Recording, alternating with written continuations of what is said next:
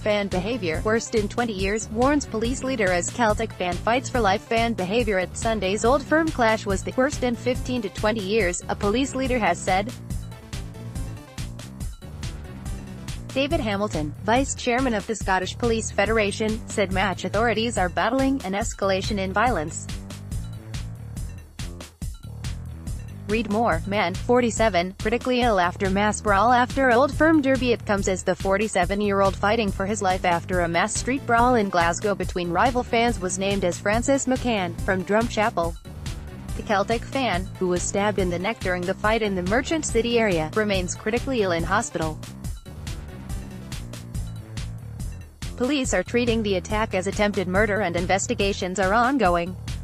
Read more. Neil Lennon, I will rebuild Celtic around Scott Brown. Two other men, aged 29 and 30, were also stabbed in what Police Scotland have described as serious assaults. The incident, which broke out shortly after 5 p.m. on Sunday, March 31st, came just hours after a bad-tempered 2-1 showdown between Celtic and Rangers at Parkhead Stadium. Mr. Hamilton said the behaviour of players had been unacceptable during the match, exacerbating tensions between fans.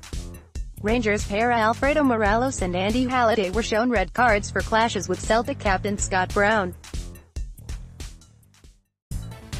Read more. Children screamed as street brawl turned Mother's Day in Merchant City, and that bloodbath Brown had celebrated in front of Rangers fans at full-time led to a bust-up with Halliday, which sparked a mass fracas. Some Celtic fans spilled onto the pitch after their side's opener, and flowers were also thrown during the match.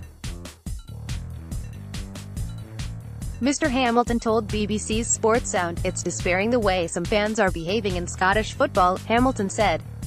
"We're seeing an escalation in violence both in terms of severity and frequency. At the weekend, some of the officers who were working at Celtic Park were saying it's the worst they've seen in 15 to 20 years of service.